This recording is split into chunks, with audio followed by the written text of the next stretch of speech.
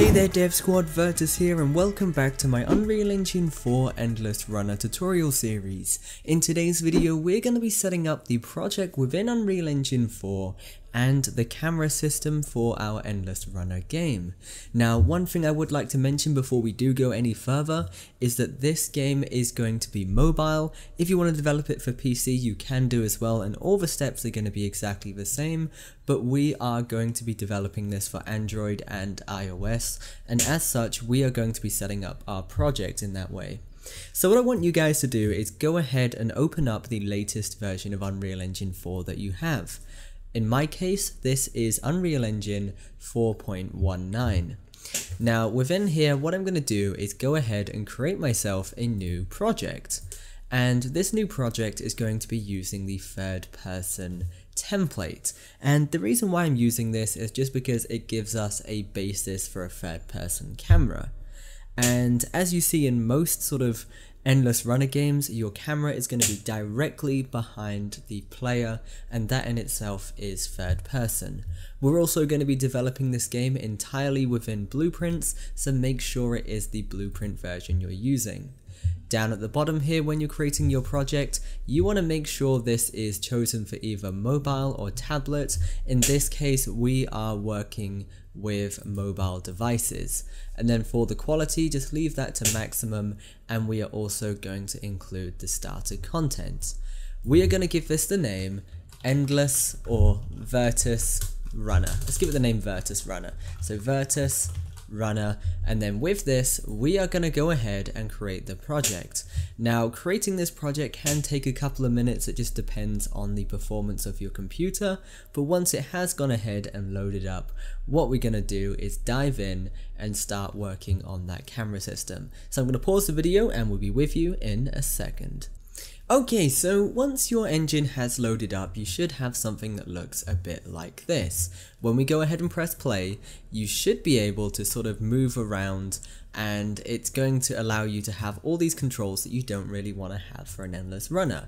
What I mean by that is you don't really want to be able to move left or right with your mouse or anything like that, and we also don't want these joystick controls to look around either.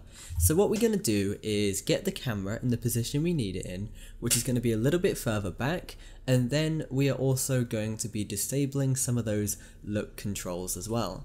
So what I'm going to do then to do this is I'm going to show the sources panel within my content browser within the bottom left hand corner of my screen here, and then I'm going to go to my blueprints folder and open up my third person character.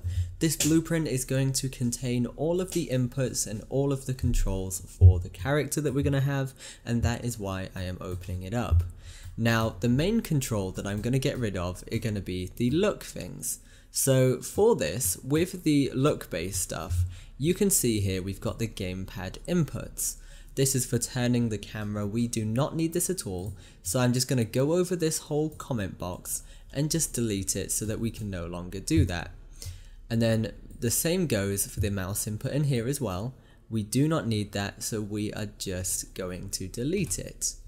And now if we compile and then go back into the viewport and play our game, we should no longer be able to move it with our mouse, which is exactly what you want it to do. So for actually setting up the camera system, it's really straightforward. Now a blueprint does have two sides to it. You have the code side, which we opened up and is in the event graph that we're in at the moment. You also have the physical representation, and all of this is within the viewport, and within the viewport you can see the different actors within that blueprint and you can modify them from there. So for me, in this case, I am trying to set up a camera view which is similar to a Endless Runner like Temple Run or Subway Surfers, and with that you are going to find the camera is going to be further back so you can see a little bit further ahead. So I'm going to move this, I'm just going to quickly click my follow camera, move this back a bit, and then I'm also going to move it up above the player so that you can see further ahead, because if it's directly below that character, you are going to have that character obstructing your vision. So if we go ahead and compile this and then press play, what you should have now is a camera that looks a bit like this. and you can see it's starting to look a bit more like an endless runner. Now bear in mind, it is kind of chopping off the feet a little bit, so I'm going to move it down just a bit, compile it, and then press play. And really what you guys want to do here with this is just take a moment or take a couple of minutes to get the ideal camera view that you want. So just move forwards and backwards until you get the look and the style that you're after. For me, my feet are still cut off, so I am going to move it down a little bit, and I'm also going to move it forwards a little bit, and then compile it. And like I said, I just want you guys to keep adjusting this until you get the look and the style that you are after. Now what I'm going to do now is I'm going to show you guys how you can get your character to run forwards endlessly. And this is probably going to be one of the most important pieces of code that you're going to need. So going back into our third person character, go to your event graph, and then where you've got your movement input, you'll have a little comment box that says movement input. You will have an input axis move forward event. Now, as of right now, that is basically using the keyboard. We don't want that to be the case of moving forwards. We want it to do it all of the time. So I'm going to delete this event that I've got here, and instead, what I'm going to do is use the event tick node.